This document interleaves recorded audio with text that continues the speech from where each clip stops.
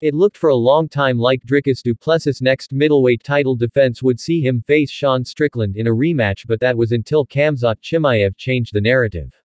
Du Plessis won the middleweight title at UFC 297 in January by beating Strickland via a split decision, and after the former champ rebounded with a win, this was the clear direction to go in. The only other potential candidate at the time was another former champion in Robert Whittaker, but when he was booked to face Chimaev at UFC 308, all the title plans needed to be put on hold until that fight played out.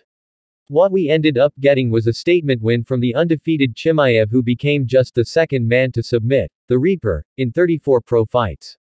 As a result, Chimaev challenging Du Plessis for the belt is now the most exciting fight in the division, but one barrier to it happening could be the issues that Wars has faced in regards to staying active.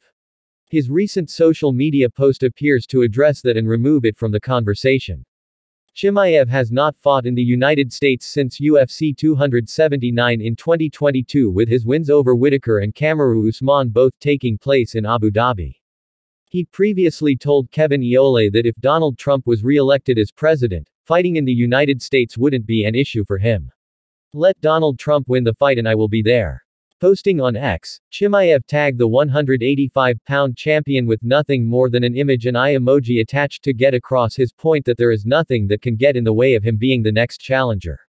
It now looks likely that we will see this huge fight take place at middleweight, with it potentially being held in the United States.